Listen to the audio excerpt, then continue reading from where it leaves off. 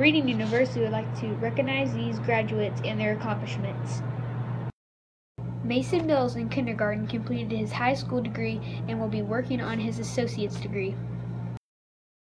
Cooper Bratton, Jaden Maxwell, Riley Putney, and Matthew Herndon in 3rd grade have completed their high school degrees and will be working on their associate's degree.